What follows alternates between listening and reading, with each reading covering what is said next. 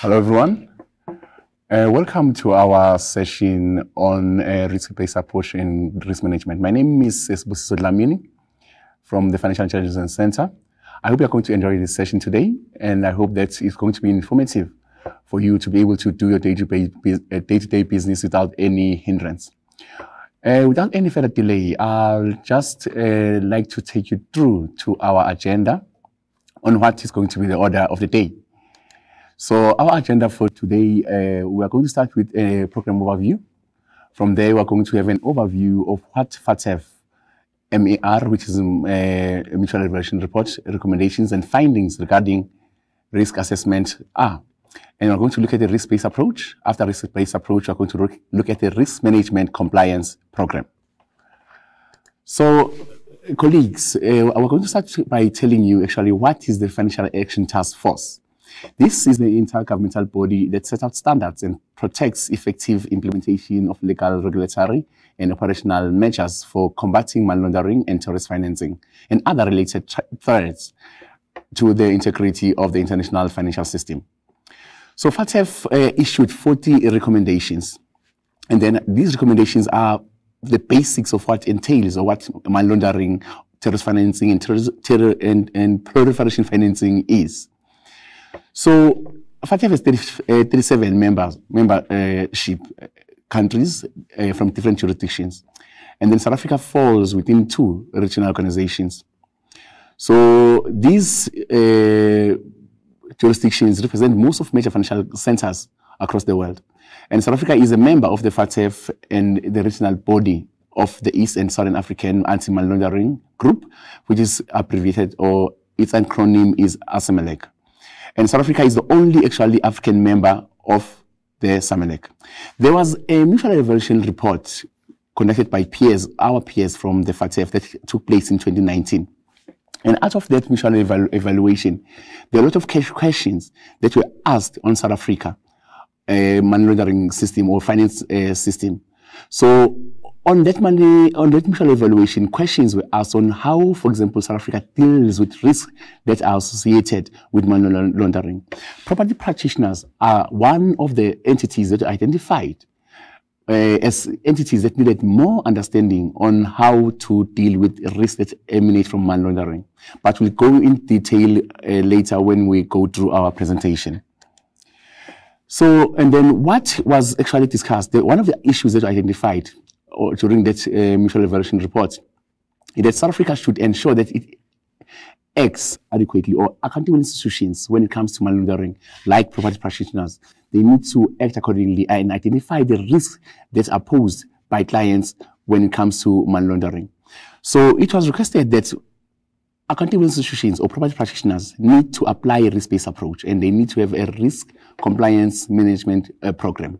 This will assist them to mitigate the risk that is posed on the industry and by the client, and the authorities should provide better guidance to these matters and on a major money laundering or terrorist financing or proliferation financing. That is why we are sitting here today and having this discussion.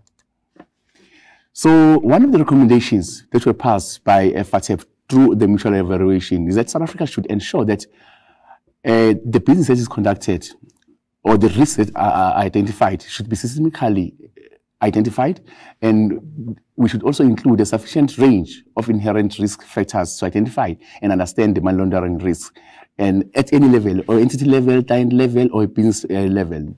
That will include what type of corruption we could be exposed to, a geographical risk, and the use of cash, where there's a lot of cash that is used maybe to buy property or rent property, and you should know if that money is used to launder or clean the dirty money that criminals have attained. So on your risk management compliance program, you need to identify this risk, put measures in place to mitigate these risks, and make sure that you manage and monitor the risk on an ongoing basis. That's what will entail your risk-based approach. And then as we move forward, so amongst regulated DNFBPs, so DNFBPs are designated non-financial businesses and professionals. So these businesses will include your attorneys, your property practitioners, your accountants, and all other businesses that are not on a stream of business. And then, including gambling entities, that will be your casinos or people who are running bingo machines or any of those entities. So these institutions, according to the FIC Act, they have obligations that they need to adhere to. So according to the mutual evaluation report, these entities, excuse me, these entities don't understand these obligations that are bestowed upon them. So accountable institutions and property practitioners or legal practitioners actually tend to heavily rely on the partners for money laundering. So, for example, if an attorney is dealing with a property practitioner who's purchasing property, they'll point fingers on each other that no identification and verification of clients should be done by one party. But both of them should actually identify and verify the clients that they are entering into business with.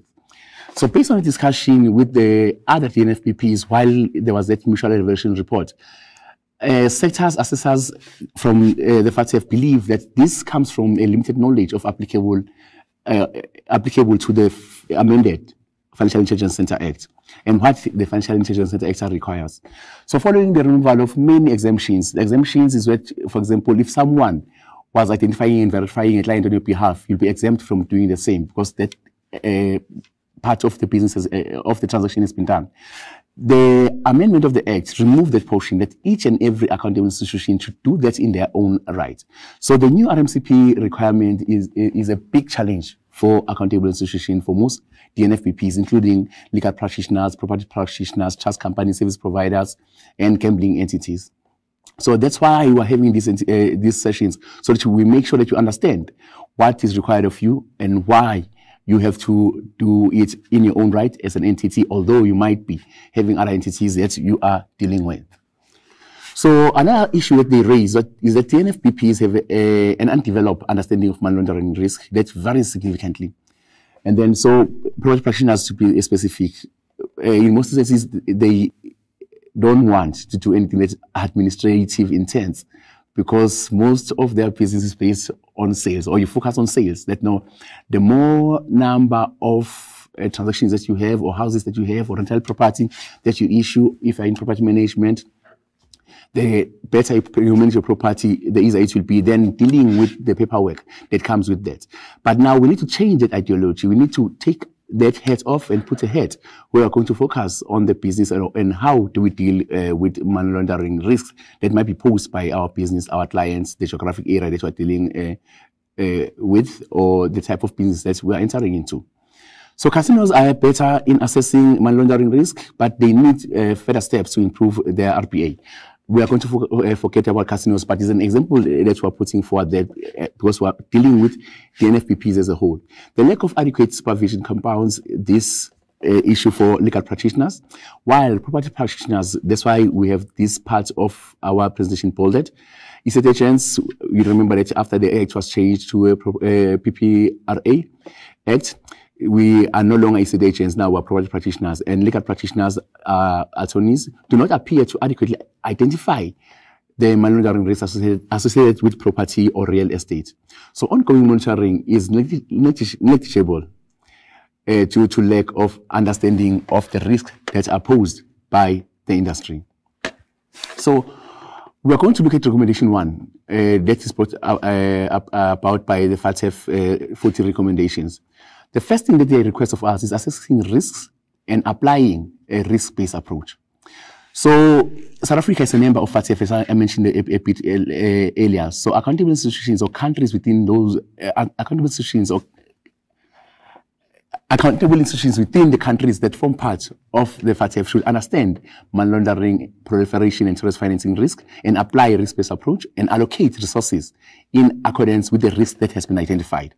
And then financial institutions and DNFPPs, which is property practitioners, they need to identify, assess, and take effective action to mitigate their money laundering risk, terrorist financing, or proliferation risk. Institutions must apply a risk-based approach as an effective way to combat money laundering.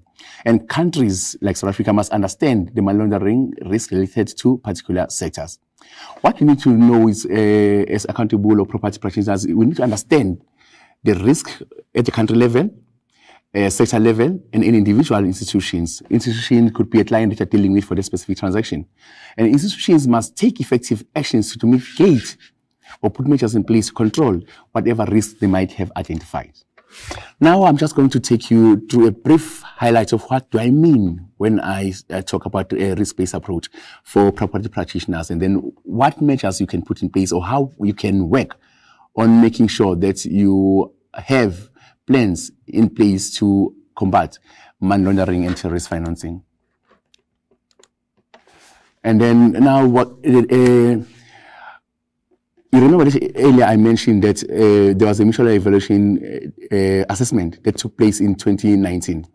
So in March 2021, there was a report that was issued by FATF on, we call it a mutual evaluation report because they are peers who came and tested us. So what they said after they conducted their test, one of their findings was that we are, as South Africa or as accountable institutions, we are static and reactive rather than dynamic.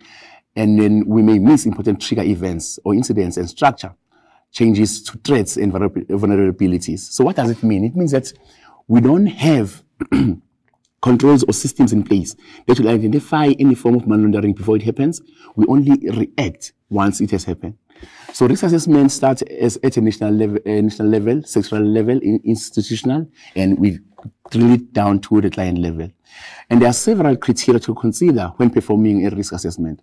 So we should know, and then we should bear in mind that accountable institutions must first have an understanding of what money laundering or terrorist financing risk present, or is presented by geographic area or the client that they're dealing with. And then what type of organizations they're dealing with, what type of product offerings, type of clients, flow of funds. Are the funds that you're dealing with from South Africa? Are they from a country that maybe is sanctioned? Are they from a country that is a volatile environment? Is someone who's a politician trying to clean dirty money by buying property and then sells the property quicker after 2 or 3 days? So those are questions that you need to ask yourself as a property practitioner. Once understood this risk, you must tell yourself how much tolerance do you have as an accountable institution. If you have a high risk tolerance and then you have measures in place to deal with such risk, you put it in writing and then you make sure that you understand those risks. What methodologies are determined for mitigation of the specified risk? Against this understanding, a risk-based approach must be applied in compliance with customer due diligence and obligations bestowed upon accountable institutions by the Financial Intelligence Center Act. So what do you do when you have to conduct this specific risk assessment? So we are going to highlight, we're going to look at the national risk assessment detail for money laundering from a South African perspective. And then we are going to highlight areas that need concern, for example, corruption. So this is at a national level. At a sector level, we have to perform. Those are performed by actually supervisory bodies based on feedback that is received from industries. So if someone from the PPRA asks us a question on the type of risks that they're exposed to, we have to look at them, analyze them, and see how we can meet the challenges that are posed by those specific risks. And as a result, the supervisory bodies will identify areas that we need to focus on when we are doing the supervision of the specific section of the Act. And the institutional risk must be understood before client risk assessment can commence. So before you enter into any business or any transaction with a client, you must identify and understand this risk and then make a decision whether you accept the risk or you don't, and then you carry on afterwards, and then you know whether you are going to continue with the client or not. Institutional risk assessment, how do you do that? You need to allow for a risk framework to be implemented with an aid in understanding what the money laundering risk you are faced with as an entity, and then how are you going to mitigate those risks as well.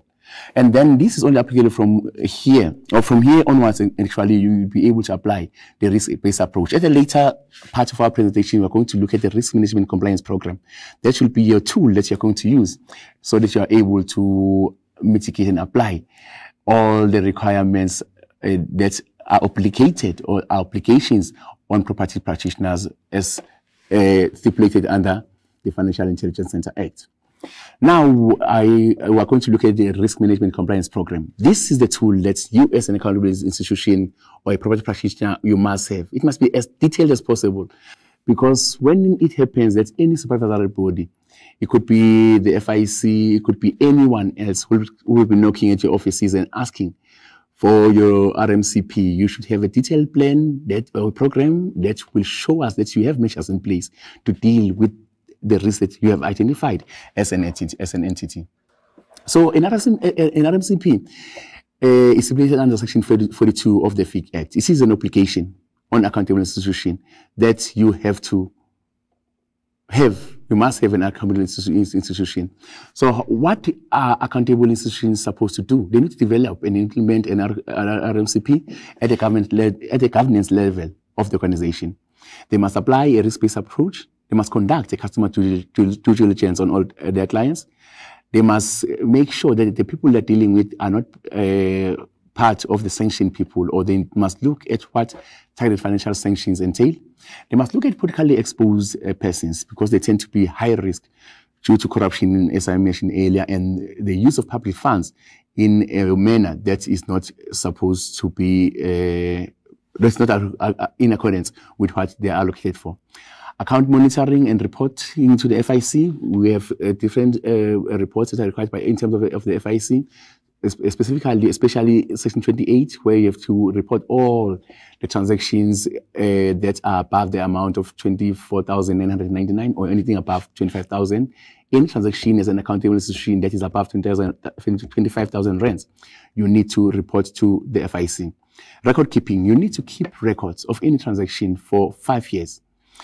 5 years from the last day of the transaction. So if you have a transaction today, keep the records for 5 years after the transactions, because anyone can come, whether it's an enforcement body or supervisory body or a legal entity might come asking for those transactions as required by the FIC Act. You need to be able to produce them for even after the transaction was concluded, but for the period of 5 years after. Registration. As an accountable institution, you need to register with the FIC Act so that you will be monitored. Otherwise, you'll be transgressing or non-compliant with the FIC Act if you don't register and practice as a property practitioner. So now we're looking at the first part from the previous slide, where we're going to look at governance. On the left-hand side, we're going to have our topic, and then we'll have RMCP governance. The second part is the section of the Act, and then we'll look at issues that must be addressed, and then we'll look at the guidance documents that you can have a look at when you have time. These are documents that we can read for you to attain more knowledge, and then how to apply the risk-based approach. Specifically in this topic, how can you enhance or advance your risk management compliance program. So the first topic that we are going to look at is, according to Section 42 2Q of the FIC Act, we are going to look at RMCP governance. So when you're drafting your RMCP, you need to ensure that the RMCP is implemented in branches if you are a head office or a mother body. And then from branches, it should cascade down or slide down to subsidiaries or other operations of the institution in foreign countries. If the institution does not have any branches, then it must indicate in its RMCP that Section 42.2Q of the FIC Act is not applicable to them. For more information, as I mentioned a bit earlier, please just go and read Guidance Note 7 and Draft PCC 114. We are also working on updating Guidance Note 7 with Draft Guidance Note 7A, which focuses mostly on how to draft an RMCP. While Section 42.2R explain how the RMCP is going to be implemented, and then you need to detail that in your RMCP document as well. Section 42.2B, the document approval of the RMCP by the Board of Directors, senior management, or the person exercising the highest level of authority in the accountable institution. So that simply means if it's the CEO who's the highest authority, he needs to sign it off. If he's a director, and then it needs to be presented on those executive meetings, and then it needs to be approved and adopted by the institution. Section 42.2C detail when the RMCP must be reviewed and keeps evidence of track or to check the review and or updates. That simply means if it's viewed quarterly, biannually, or annually, that must be specified in the RMCP in the terms of the review. And then how often are you going to review and update your RMCP? As we continue, and then now we're going to look at Section 42.3, make the RMCP available to employees so that your employees understand and know what risk they are dealing with. Section 42.4, detail how to send a copy of the RMCP to the FIC or your supervisory body when required. Because it will happen that maybe an institution will be one of the institutions who are selected for supervisory or for an on-site visit where the FIC will come and knock at your door and request that you show us what do you have in place. And it must be readily available and it must be easily accessible when the FIC asks for the document. Section 42 2S, we need to assign a compliance officer responsible for ensuring the effectiveness of the institution's compliance function, who is knowledgeable of the FIC Act and the institution's RMCP that has sufficient seniority to ensure compliance with the FIC Act and the institution's RMCP. So when you appoint your compliance officer or the person who will be responsible for this part of risk management of the organization, it should be someone who won't be second-guessing him or herself, but who will be able to be authoritative and will be able to give guidance and direction to the organization without fear of anyone within the organization. Section 42 2S, continued, determine how often training will take place, in what format, and who must attend. Training needs to include the aspects of the FIC Act and the institution's RMCP so that the organization's employees understand what it entails or what type of risk they need to be aware of, and then how do they report should a need arise for them to report to a specific supervisory body. Now, what we're looking at, we're going to go on to the next slide where we'll be looking at the risk assessment and the rating that we will attach to the risks that are identified. So now, the topic again is the obligations bestowed upon the accountable institutions or property practitioners by the FIC Act. And then we're looking at the risk-based approach. And then we're continuing where we're looking at section 42 2A, where an accountable institution, before he does anything on the RMCP or on the risk-based approach, they need to identify the risk, assess the risk per section or for the organization, and need to mitigate the risk that has been identified, and they need to manage the specific risk that the provisions of the goods or services, for example, by accountable institutions may involve or facilitate money laundering and terrorist financing. In the next slides, colleagues, we're going to drill even a step deeper, where we're going to look at how, we'll have a few examples on how to do it maybe, or a few examples on how we need to risk rate it and how to mitigate this specific risk. And then for more information that maybe I could be missing something, you can go to guidance note 7, as I mentioned a bit earlier.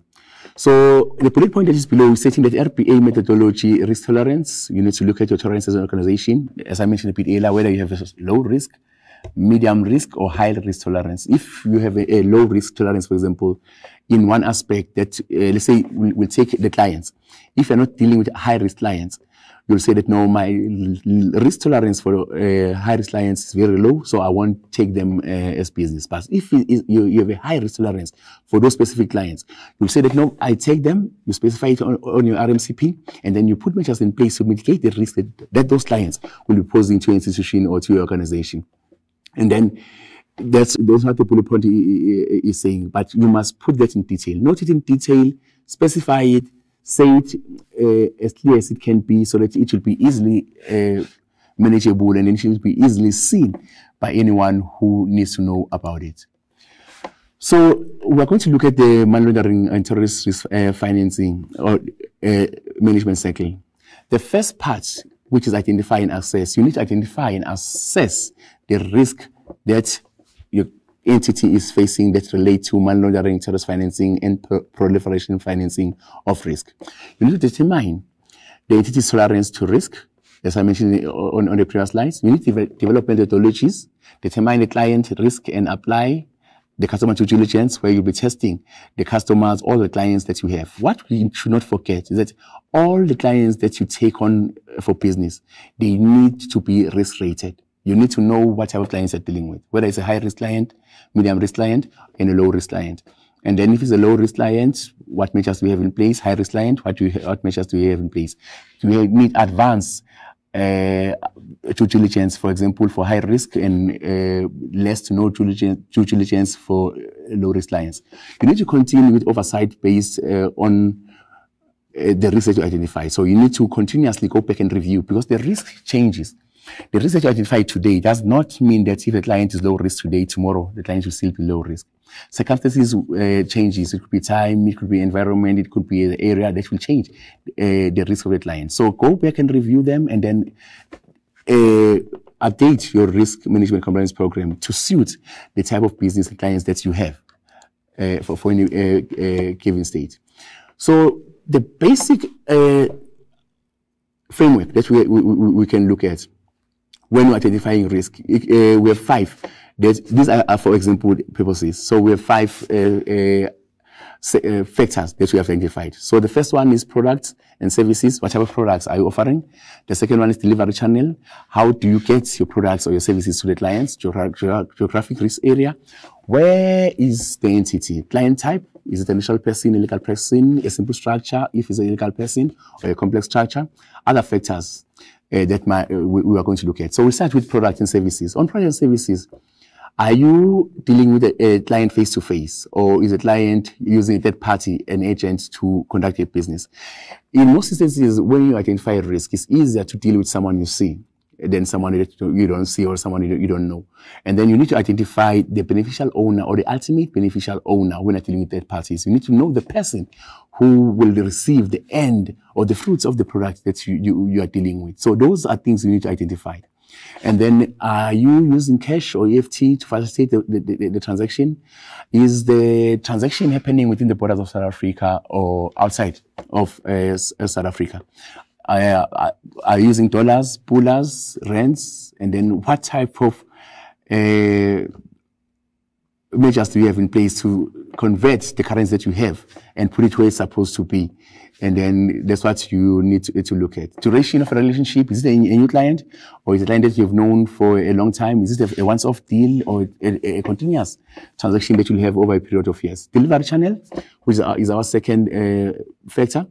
Do you have a direct relationship? Now, going back to face-to-face again, working through an intermediary, which is an agent or someone else, or face-to-face or face-to-face. And then there's a delivery channel, because in most instances, people, when they're dealing with money laundering, it's easy to cover the proceeds of crime, and then the final person will be receiving the money if you're not dealing with the person face-to-face. You can get someone who's a middleman, who's facilitating how that dirty money should be cleaned. Geographic area risk, we are looking at South Africa versus foreign jurisdiction. In foreign jurisdictions as well, you should know.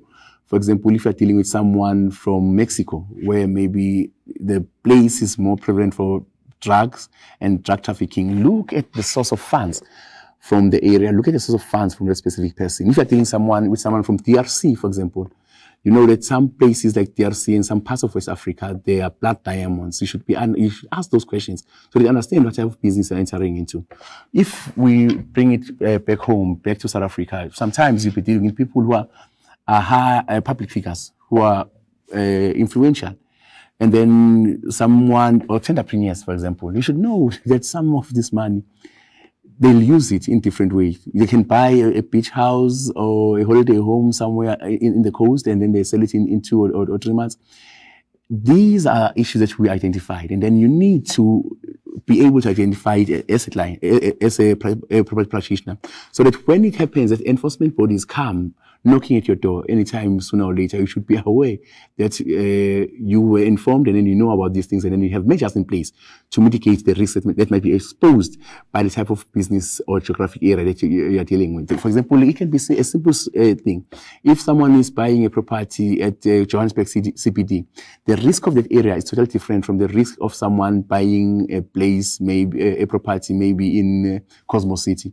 So those will be different aspects or different things that you have to look at. If someone buys a property in the Karoo, that risk is different from someone who's buying a property in Umhlanga. So look at the client type and type of geographic area that you are dealing with, and then put measures in place and identify the risk that is associated with the geographic area that you are having. Are you dealing with people from high-risk countries? For example, DRC, as I mentioned, area, or the Democratic Republic of Congo. And then you must know what's happening. Client confidentiality in other jurisdictions, if maybe it's a trans-country transaction, someone from Egypt buying property in South Africa, or someone from Sevastopol or Croatia buying property in South Africa, or an American buying in dollars in South Africa, you must understand what risk that poses and then what you need to do as a property practitioner or as a business. Is that person conducting business in a weak regulatory area? Is a South African buying a property in New Zealand or Australia, and then you're facilitating the transaction? What measures do you have in place to understand what type of transaction are you having? Is it cash? Is it through EFT? Is it maybe through a loan from a financial institution? So a client type, by dealing with a natural person or a legal person, normally when I think with a natural person is easier because we can identify the person. If it's a legal person, sometimes they tend to have complex structures where you won't find the beneficial owner or the ultimate person who will be receiving the proceeds of the transaction. So you need to identify to the one blood or the one body, the one person who is entering into a transaction. Don't just end at a business level and then you don't ask any further questions. Ask more questions.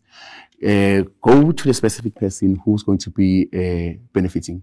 Politically exposed person, high risk individuals in some instances, not at all instances, but you must risk rate them. And then whether it's a foreign prominent political person or a local prominent person, identify them, assess them, risk rate them, and then continue with the transaction. Prominence, it could be anyone. It could be someone who is a high business figure. It could be someone who's from a royal background. So you need to identify these people as well and understand what risk they might be posing during those transactions. Adverse information, that's readily available. That's public knowledge. It's something that maybe you see on the news, or you can Google the client's name and then you see what type of negative media covering is the person having. And then are you, if maybe, for example, someone stole money and then is trying to take the money, to clean the money through you, you must be clear with that person and then you must report where it's supposed to be reported. Money laundering findings or international pattern.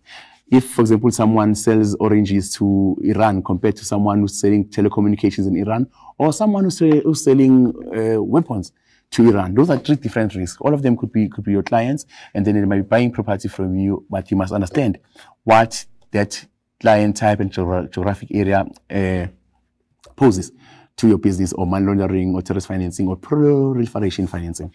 So other factors that you can look at is money laundering approach of the business entity or the country. Sanctions, are those individual sanctions? For example, our domestic neighbor, our domestic issue, the neighbor that we have, Zimbabwe, for example. In Zimbabwe, some individuals in Zimbabwe are sanctioned.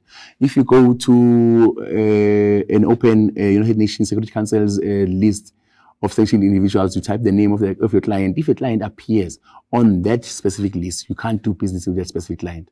Strategy of entity, what strategy does the business or the person that you're dealing with have? Risk assessment and risk rating. So how do we risk rate that specific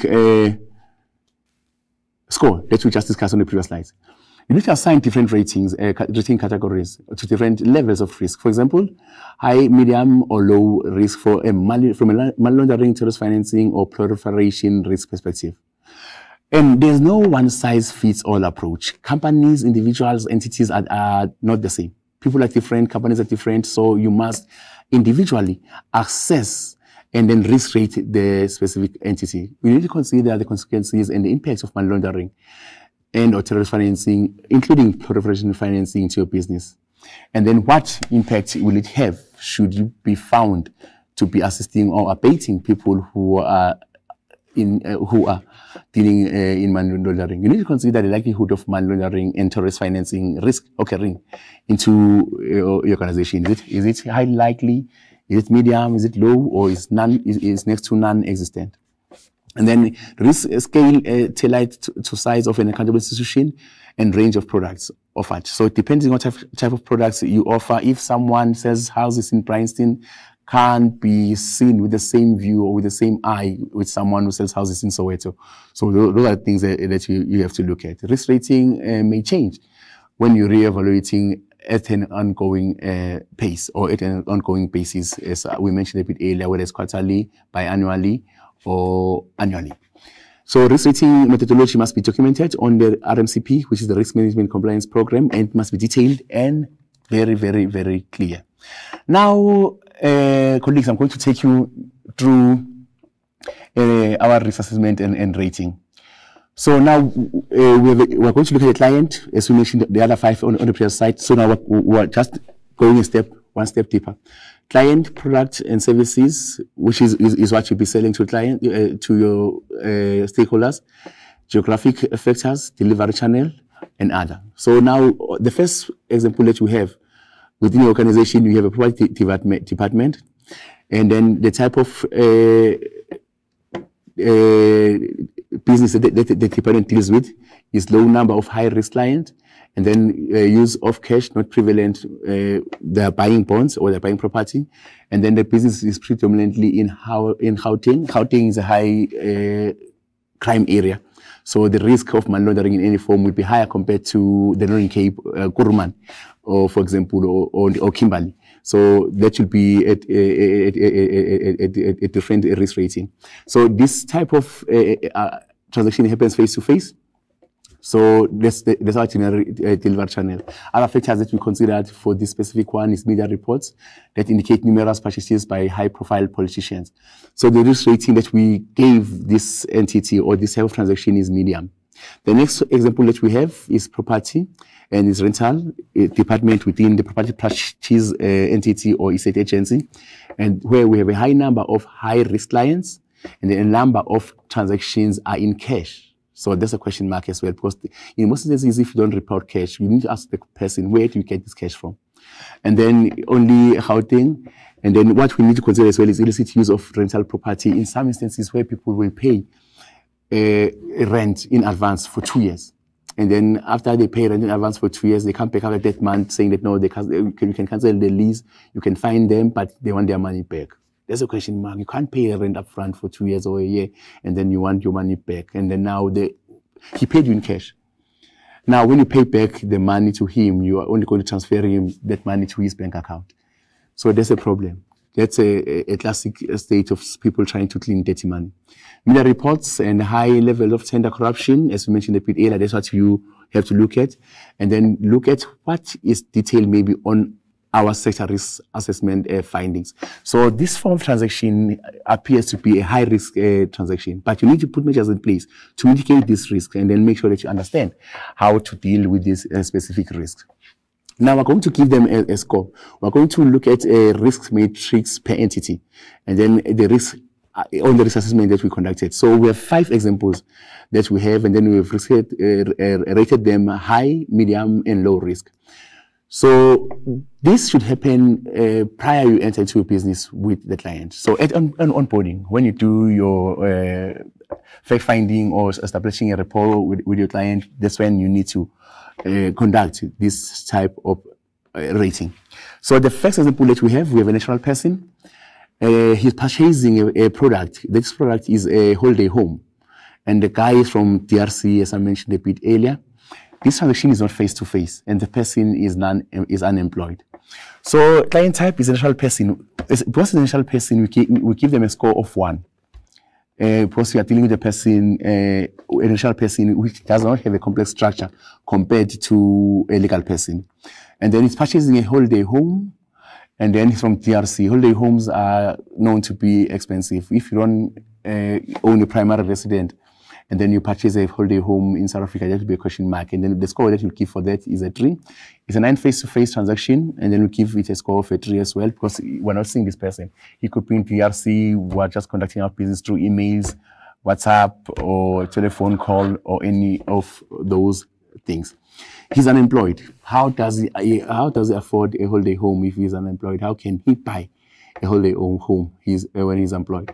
So when we add those numbers, the risk, the rating that we gave a 3, the delivery channel, geographic area, product type a 3 as well, client type a 1, they add up to 13, which is a high risk. So you need to monitor this client and see what type of business is he engaging in. Ask more questions so that you understand exactly how is his source of funds if he's not employed and then he has money to buy a holiday home anywhere within the Republic.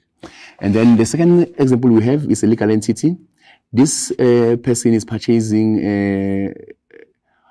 a chemical workshop. He's South African, and the transaction is face-to-face. And then the chemical workshop is done is to be used for coal testing laboratory, and then we'll register that medium risk. The reason for that is a legal entity which the risk could be a bit higher than a client. You remember that nothing is in black and white. You need to ask yourselves questions and then rate them according to the risk that has been identified, because not two individuals or two entities are the same. Purchase of chemical workshop, there's a high risk because chemicals can be used in different ways. It can be used to form a lot of things that can be used in illicit ways or in ways that are not legal. South Africa, geographic area, the research we rated is 2. Face-to-face is 1. Cold testing laboratory, okay, it's okay. And then we're saying that, no, we know what the chemicals are going to be used for. The risk rating that we gave them is a 9. So please be aware, colleagues, that this is only for illustrative purposes and no actual risk scores such as assessed by us. So you need to risk rate your clients or your business and entities or anything that you're dealing with according to the specifications of your business, not what we are saying. We're just giving you an example so that you'll be able to understand what needs to be placed or what needs to be included in your risk management compliance program. We're continuing, colleagues, and now we're looking at how to assess money laundering, proliferation financing, terrorist financing risk, and assign ratings.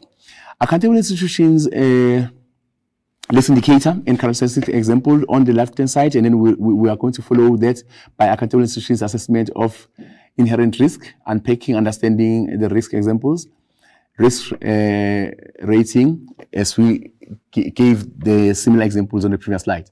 So now we have a client type. This one is a natural person, is employed. And then in most instances where the client is full-time employed, there tends to be less or lower possibility of money laundering or terrorist or proliferation financing risk. Because he'll work for the money, we see that the money comes from A to B, and then he'll use it on C. So the risk rating that we give it will be 1. And a client type is a legal person, a complex structure, so it's a company or a CC or any of those. So according to FIC guidance, the trends indicate that these types of clients are higher or are susceptible to money laundering, terrorist financing, and proliferation financing risk through the beneficial ownership, because we are unable to identify the own body behind the transaction. The next one is client type is a legal person. There's a trust. A trust, normally beneficiaries of the trust is difficult to identify them. So they tend to be a high risk. And the trends, international trends and local domestic trends, they indicate a higher susceptibility of trust being used to launder money. For example, internationally, the Panama Papers, where a lot of people had transactions in Panama, and then they had a lot of type of businesses that people did not know who was the owner of, or who was the person receiving the proceeds of those funds. So that will the rating that we gave there is a 3. And the next one is the client type, is a legal person, which is the company dealing with tenders, and then there's a question mark. These ones are subject to more abuse by criminals. Domestic trends indicate higher susceptibility to risk, and we need to consider the commission reports, for example, the Zondo Commission and all other factors that are in public knowledge when you're dealing with individuals who are implicated in such topics. Client type, we have an immediate family member of a foreign prominent public official who is a foreign politician. It could be someone from Africa, someone from the Americas, North or South, then America, Europe, or Asia, or Oceania. Those are the people actually that you need to look at as well. They tend to be high-risk clients because they tend to take public funds and then they use them in illicit ways. So, and then the DPIP is a domestic prominent important person, which are our local domestic politicians. Those ones also are subject to more abuse by criminals, and then they tend to indicate higher susceptibility to money laundering risk. And then these two, the DPP, the DPIPs and the FPPOs, you need to look at them accordingly. Please don't forget, look at what PCC 54 and guidance note 7 entails on how to deal with a politically exposed person or people of high importance. And then the guidance actually as well that you can look at is the FATF guidance. On FATF, they speak mostly on how to deal with the foreign or international clients or persons or politically exposed persons coming from other countries. And the trends that you get when you are looking at the 5 guidelines, that they are high risk in most instances. We're not saying that it's in black and white. We're not saying that's a gospel truth, but you have to look at it, understand it, and then you need to know how to deal with them as an accountable institution. Thank you, colleagues. And then now we are looking at how to assess money laundering and terrorist financing risk, and how do we assign the ratings. So now the example that we have again is a client type which is a natural person who's unemployed, and then when the client is unemployed, the trends indicate a medium possibility of money laundering risk. And then we need to consider source of funds at all times. And then we have a legal person in the form of a partnership. This is a business, this is an entity, which is a partnership of different individuals. And then as an accountable institution, you need to assess various factors and characteristics and look at the documents that these individuals are bringing forward, and assign ratings as well as per the risk that you're going to identify. Product type, now we're dealing with a trust.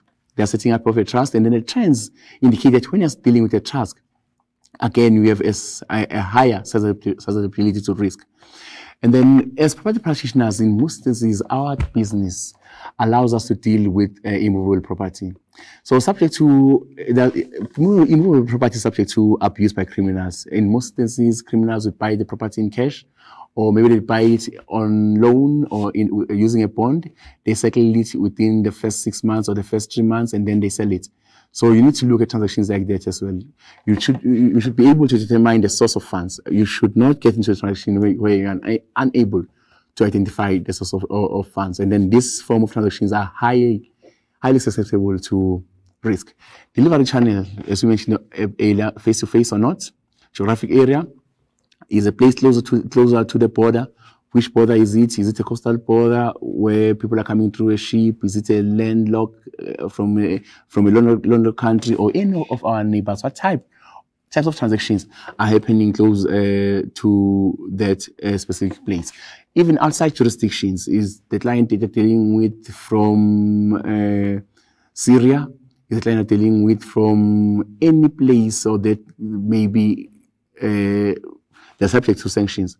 You need to be able to identify that and deal with that individual in accordance with what is required. So now I think we're about to finish on the risk rating matrix. So we're just going to look at what you need to consider when you're dealing with these individuals. Please do not forget, I can't emphasize this even further. Please do not forget that when you're dealing with a legal entity, whether it's a partnership, a close corporation, a company, PTY Ltd, or any form of an entity, identify who is the beneficial owner, who is the ultimate beneficial owner of the proceeds of the transaction. Risk rate at onboarding, when you're starting with your client, so that is by doing a customer due diligence. Follow the stages based upon the client type and the indicators as suggested or as stipulated by the FIC Act. But for more guidance, look at guidance note 7. Example of client type, risk rating. So this, again, colleagues, is an illustrative slide. This is an illustrative, it's an example that we're giving you as a FIC. So the client type, a legal entity with sanctioned beneficial ownership, so the risk will be high because the person is sanctioned. That's why I was asking you, please look at the one body.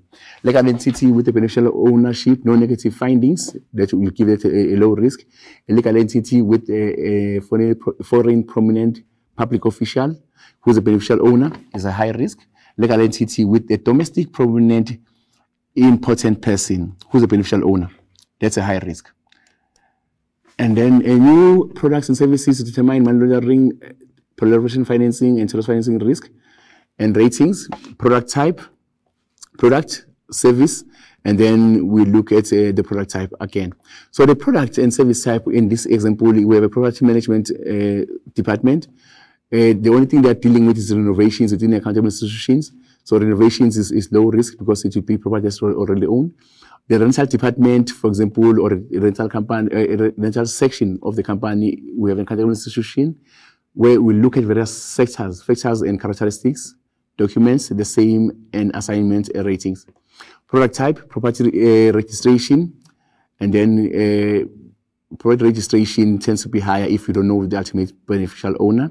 International clients, subject to more scrutiny if, for example, they are using cash as the form or means of concluding the transaction. Risk-based approach, treatment of risk monitoring, mitigation and management, treatment of risk. So please do not forget that you need to put measures in place. After you've identified risk, you've assessed it, you monitor it, you need to put processes and systems in place, resources, which is individuals or it could be software or hardware, monitoring, go back and relook at it at a specific risk, and then report to the FIC as stipulated under Section 28 and 29 of the FIC Act. Training, don't forget to go back to your staff, train them at all times and make sure that they understand what money laundering risk entails. The controls must be in proportion to the risk. So as I mentioned a bit earlier, if you're dealing with someone from a high risk area, put measures in place.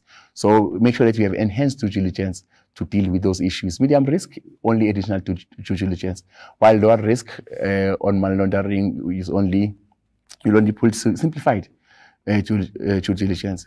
Risk will be adequately treated, should be adequately treated, or will be adequately treated actually if you've identified and then you've put these measures in place according to the level that you've seen for the specific risk. And then now, customer due diligence. On customer due diligence, issues that must be addressed is, we've covered them actually on the previous slides, and then don't forget just to look at Guidance Note 7, PCC 22, PCC 30, PCC Guidance Notes, GN's Guidance Notes, and PCC is Public Compliance Communication. Those are publications that we issue as the FIC for public to understand if maybe there's something that a section of the Act does not specify. You have to go to the Public Compliance Commission, Public Compliance Communication, where you will see exactly what the specific section of the Act is detailing.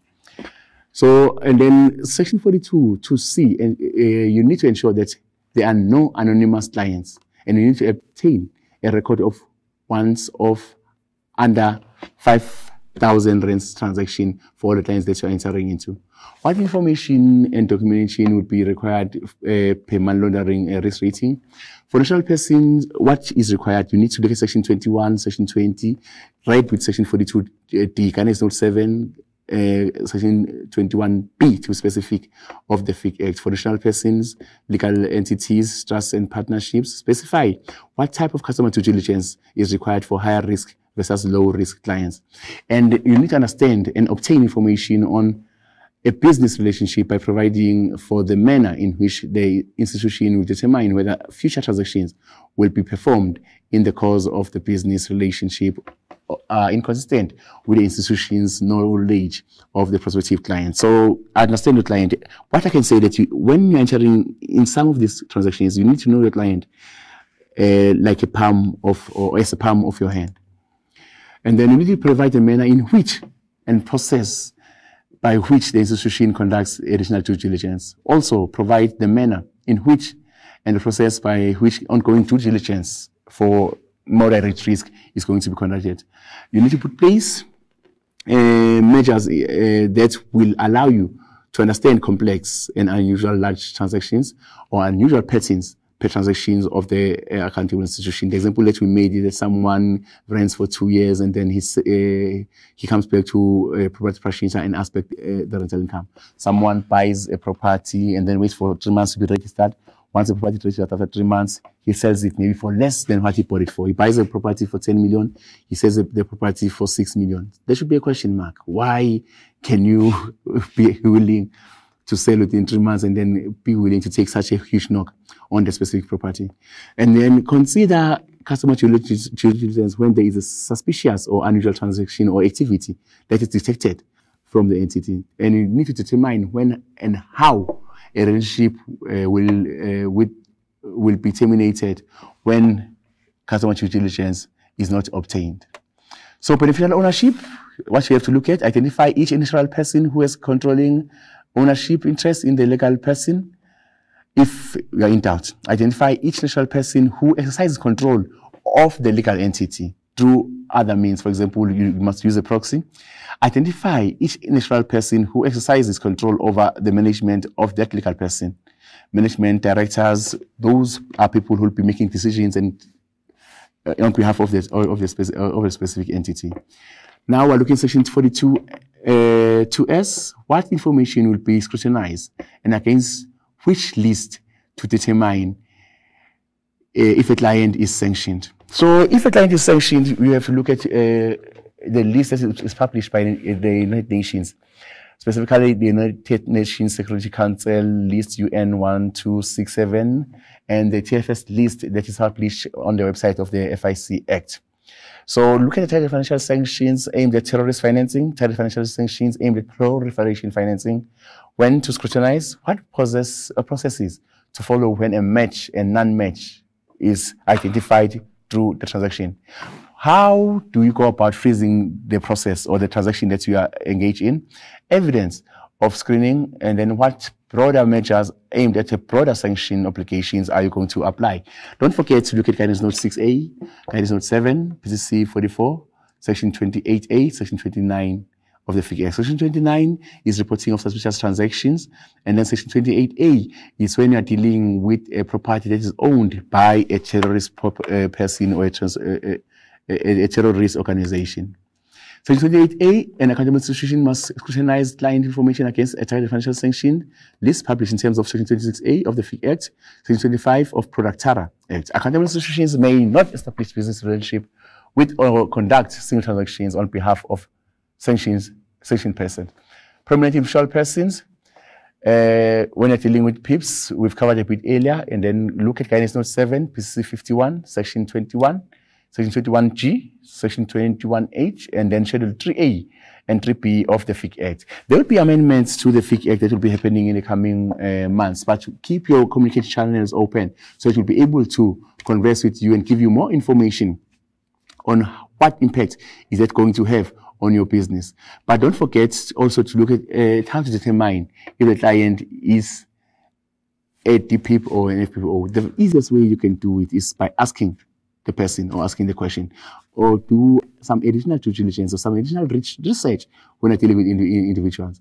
And then each and every time when you're dealing with an FPO or a DPIP, you must obtain a senior management approval from your organization to establish the business relationship. And then you need to establish source of wealth for all these individuals. And conduct enhanced due diligence monitoring as is stipulated on the RMCP as we discussed a bit earlier, whether it's quarterly, biannually, or annually. And then don't forget to use data sources as well. Account monitoring and reporting, we've covered this under Section 21C, we've covered on the previous slide. And then we've covered also the suspicious transaction reporting stipulated under Section 29 of the FIC Act. The suspicion shouldn't be that you know that the person has done wrong. If you suspect that the person has done wrong, if you just think that, no, there could be something that is unbecoming with this transaction, you need to report to the Financial Intelligence Center. Because if it happens that it is identified at a later stage, and then you can't, there's a maxim that is always applicable in law: ignorance of the law is never an excuse. So you'll never say that, no, I didn't know, I didn't see, I didn't apply my mind. If there's a suspicion, when a time of prosecution or persecution or enforcement come into effect, those are mitigation circumstances that are going to be taken into consideration. So do not forget to always report suspicious transactions. So account monitoring, an account monitoring institution, must monitor transactions, establish source of funds, and ensure it is consistent with the client's business and risk profile, and also establish a background and purpose of all transactions. Doubts and veracity as stipulated on Section 21D. So we're now looking at the final part of our presentation. Out of the 5 obligations that are put on the accountable institutions, we're looking at reporting. So Section 28 of the FIC Act, there's a there's a cash threshold reporting. Cash payment reporting, all transactions that are above 25,000, but this amount in the near future could be increased to 50,000. And then TPR, terrorist financing reporting or financial sanctions reporting, that's section 28A, or the transaction or the property that is owned by a terrorist person, you need to report that. Section 29 is a suspicious transaction, as we mentioned on the previous slide. Section 31 hasn't come into effect. Yes, there's a cross-border money movement reporting. And as soon as it comes up, I think we'll be able to communicate through to you, and then you will know exactly what you need to report, as it is stipulated under Section 31 of the FIC Act. Section 27. At any given moment, the Financial Intelligence Center can request information from accountable institutions or reporting institutions or any other person who must report at any given moment. So you must have this information readily available. This information can relate to previous clients, current clients, and other persons, the type and status of business relationships with these persons. And then Section 32, and then the FIC can also request additional information regarding Section 28, 29, or 31 of the accountable institutions or other persons who must report. Record keeping, we mentioned the PA that please keep the records for 5 years after the transaction has been concluded. Look at Guidance Note 7, PCC 12A, Section 22 of the FIC Act, Section 22A, Section 23, and Section 24 of the FIC Act. Also, this is covered under Regulation 20 of the regulations of the Financial Intelligence Center Act. The question that you must know, you must specify the records for CDD or enhanced customer due diligence or additional due diligence. Retain must be kept, or detail must be kept. Where it is not kept, how long it will be kept? For example, 5 years? 5 years after the transaction has been concluded. And what form it will be kept? Is it a third party keeping the records? If so, how are they keeping them? How are they easily accessible? How can we get these specific transactions when they are requested? Registration. As an accountable institution, you are required by Section 42(2)(s) to register with the FIC Act, and these details must be kept up to date with the FIC Act. Always update them should anything change. Should your complaints officer, your address, your telephone number, your email address, anything change, inform the Financial Intelligence Center Act. Registration information to be maintained at all times, and who is responsible for a person, whether it's a complaints officer or one of the people who are reporting to the directors or to the executives as appointed by the company. Process to be followed, including timelines when any information changes.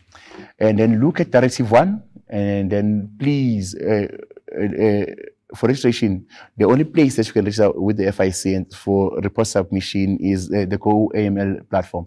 So look at Directive 1 on how GoAML, or how to register using GoAML, and then how to use AML as stipulated under Section 43B of the FIC Act. Now, if you don't comply with customer due diligence, record keeping, reporting, risk management, as stipulated under the FIC Act, or training, governance, or money laundering, there are different administrative sanctions that will be given to you. Most of them start from 10 million for a natural person, and then they go up to 50 million for a legal person. So for say, if you're not compliant with Section 28, 21, 21A to 8, and then you might be fined 10 to 50 million. So if you don't comply with all the sections or the obligations that you've just mentioned, according to the FIC Act, you might be fined up to 10 million as an individual, and then as a legal person, you might be fined up to 50 million, while the specific section that will deal with the criminal element of this part will be the productara, and then that's when you will be facing jail time for not complying with these specific sections. Thank you, colleagues. I hope I didn't put you to sleep, and then I hope that you were able to listen to this session, and I hope that you had an informative session. If you have any further questions, please do not hesitate to call us on www.fic.co.za, and we also have a public compliance query where you can place only queries on our website, and then that is a PQP query, and then from there We also have a contact center where you can give us a call. So I think everything now will be showing on your screen. So for our contact center, complex contact center, you can call us on 012-641-6000. And then I hope that you have a great day, colleagues, and then keep warm. Have a great afternoon. Thank you.